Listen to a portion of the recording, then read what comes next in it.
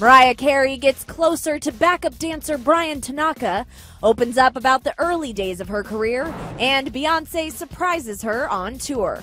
It's fun, I'm not gonna lie.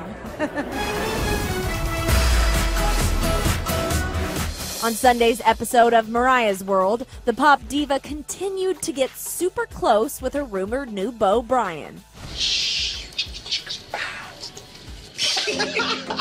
This is like a dream come true. Oh my God. Good to see you. And got super candid on why she felt like Rapunzel and wasn't able to tour early on in her career. I've been around her when she was Rapunzel, and she was in this big-ass castle. It was seriously, I had to get permission to leave. I thought I was gonna be in there, like, haunting that house dead. Like, I would just be in there forever. I never thought I would get out of there. Never.